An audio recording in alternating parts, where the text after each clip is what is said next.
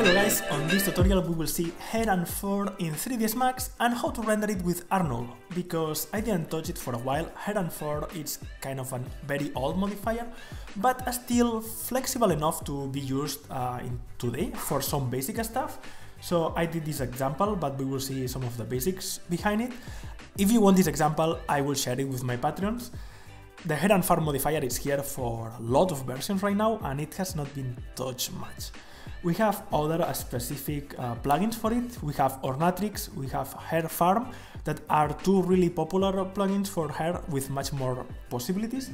And then Hair and Fur in V-Ray, that for some basic stuff it's also pretty good. But Hair and Fur can do obviously some stuff by itself, and I will showcase some of it. So let's go. So let's see hair and fur in 3ds Max. We apply a hair and fur modifier over your object, that in this case it's a plane, but can be whatever. And here you have it.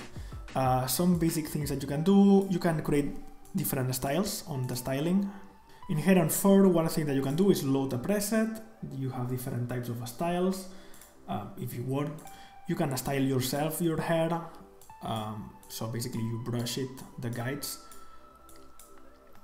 Remember, it's very important. Hair, it's basically, you have guides that it's these elements that you see here. If you don't have finished styling, you can go down and you have the display. We're displaying hairs.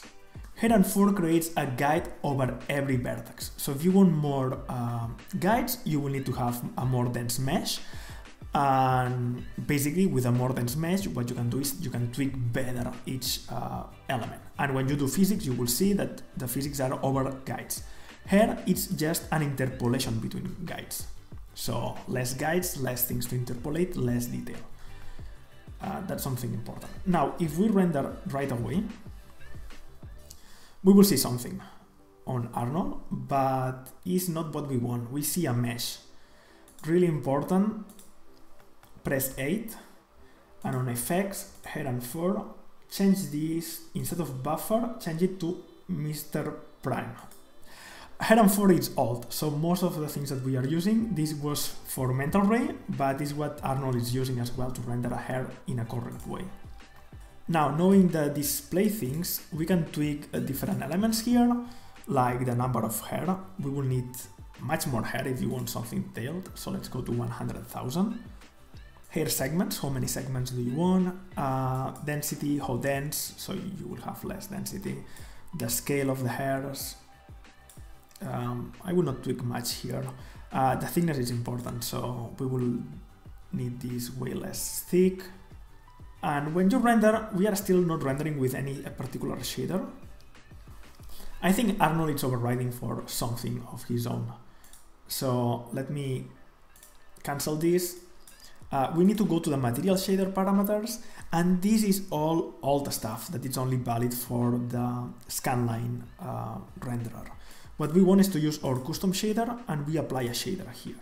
And Arnold has very nice shaders for hair. So if you go to material, Arnold, and we go to surface and standard hair, we will apply this to the apply shader instance.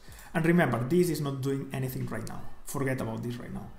Everything will be controlled from here, and we have things like color. We have a base color with a color, but everything is controlled with these values for hair. So melanin of 1 means a very dark hair, 0 will be a less dark hair, will be more kind of white blonde hair.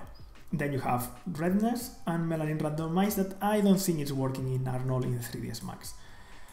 So we can go to 0.3 and melanin redness. Let's keep it this way. You can control speculars, tints, diffuse, and multiple things. But right now you can create very cool hair with only these values. Let's use Arnold render view, because I want only to render a section of this. If not, it will take a lot of time. So with shift drag, we will render only here a small section. So something we can see right away is that the hair is as interesting as it is the shape of the hair. We are not doing anything really exciting here. So let's tweak it a little. I will bring a little of thickness, and we have flyaway parameters, that is some of the hairs will be like kind of loose. Clamping. For clamping, you need to have a number of clamps. This creates kind of a Voronoi. You will see that if we press 1, it tries to clamp values together. If we have it less, it will be more evident. So 150 clamps, and maybe the strength, you don't want it at 1, maybe something more subtle, and then you have different values to add randomness here. Keying parameters give some distortion on the base or on the knot. Multistrand is that will add more hair per each hair. So if we add 4 hairs on each hair, and then we do a root splay, so we are adding a randomization from the root, but they will all converge on the same place, except we have a tip splay of something. Can be interesting. We can add twists there, but we get something like that. So let's see how this looks. I am on a laptop and hair is not the fastest thing to render, again because I am using transmission for the hair. That is where you will have the most accurate results. So let's keep this going. Maybe I add too many multi-strands, this takes quite a while. But remember, it's important to understand that with this color, basically it's using transmission to create that. If you don't want to have transmission and to have a faster rendering, what you can do is use the diffuse. So if we have the diffuse at 1, for example, and we add whatever color we want, this will be extremely faster, but you will lose totally the look of the nice hair that Arnold produced. It's creating a very a diffuse look. So it's way faster, but because it's not using transmission, it's it produces a very flat look. I totally suggest to don't use diffuse if you don't know exactly what you are doing or you need something really fast. But normally you would like to have the diffuse weight at 0 and work with this. Now, something interesting. How do you change the color of this? If you want a specific color, what you can do is to put all these at 0 and change the base color here. And you will see that the color of your hair will change based on the transmission of the color defined. But what if you need a map? And this gets a little more difficult, and it's a common question in Arnold. To create a map to drive this, what you need to do is apply a map. I prepared here a noise map. You add it on the root color.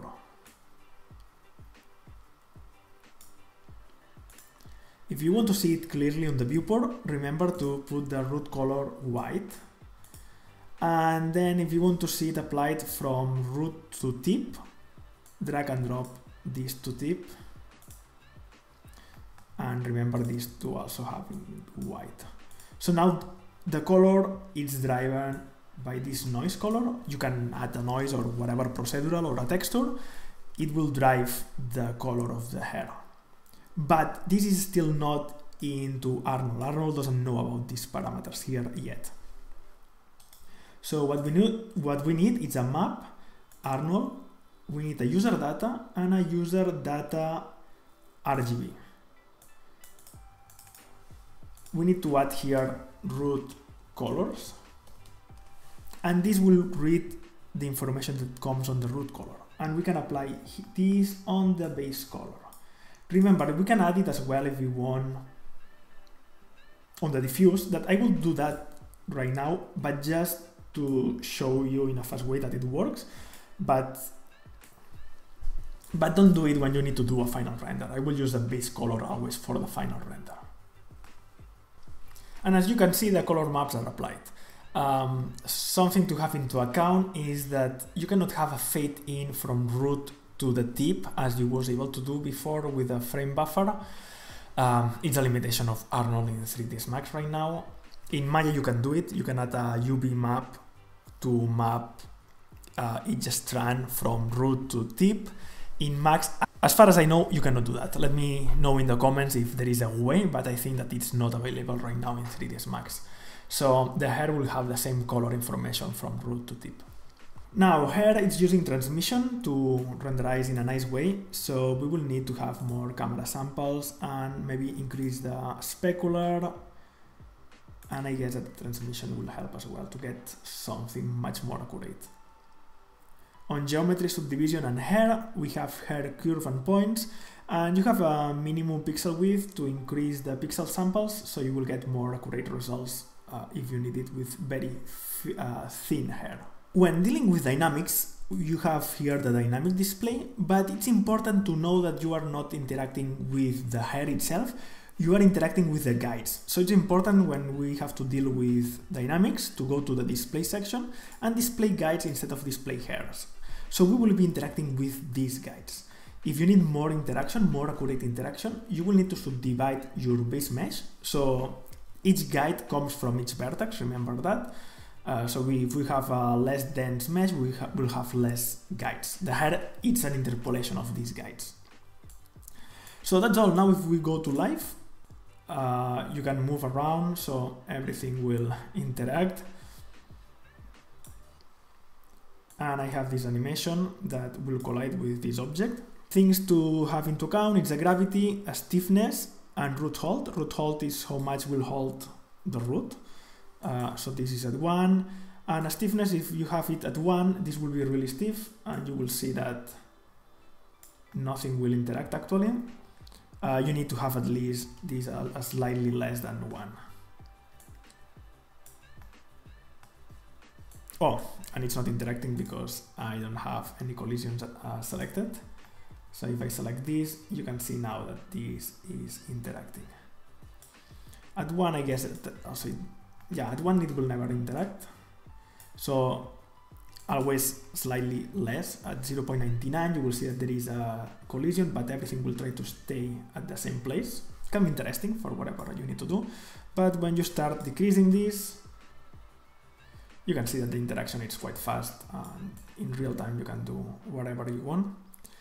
Now when you are happy with your collision, now we are doing it live, you need to switch to pre-compute, select a stat file, and run the simulation. This will save the simulation guides into a file. So if you need to render, you need to do it this way. And when you are done, you will see that these guides affects actually the hair as well. But remember, these hairs are an interpolation of your guides. So if you don't have enough guides, maybe you will have some problems into your collisions. Now, here you can add as well forces, but it's a little limited. You cannot increase subsamples here. The stiffness, there is not so many options depending on what you need to do. So if you need more things than the dynamics itself on hair and fur, one cool thing that you can do is to recreate your guides into tyflow. That I have it here. So let's, you can turn the dynamics none. So there is no dynamics actually. And here I create my tyflow that's shared with someone created on tyflow group. I change a little some stuff, but basically what it's doing is selecting the original mesh and creating guides that I can see there. So I'm creating these dots, and I will create the splines that are on the tie spline. So now if we go to tools, on spline deform, I can select these splines. And with this spline selected, basically now I can turn this off. And now the simulation is driven from tyflow. You can see that I don't have dynamics, it's off here. Basically tyflow is driving all what is happening here. So we have much more options because obviously with tyflow you can do whatever you want. I am driving this with the particle beams, but if you want you can create a bullet physics to drive the spline guides. You can create all types of crazy forces or create rules that depending of the position you will get more or less force. You have much more control. And as well, as you can see, it's really fast. Let me change some parameters on the tyflow to see that this is happening. On the angle beam, for example, let's reduce the angle stiffness to 0.1, and you will see that it's recalculating and should be less stiff now. And you can see that as it's not as stiff as before, everything falls down because gravity. Cool thing on top of that is that you have tyflow, but this is hair and fur. So if you want more hair, because it's an interpolation of the guides, you can increase the number of hair and the simulation will not be slower at all. It's slower because the viewport, it has to display much more, but we can thinner these things now, and you can see that they have a lot of hair interacting with this sphere. So really interesting when you need to do more complex stuff with dynamics. So thank you a lot, guys. Please give it a comment, subscribe to the channel, share it with your friends, and thanks a lot to all my Patreons that make possible these videos. Thank you, guys, and see you soon. Bye.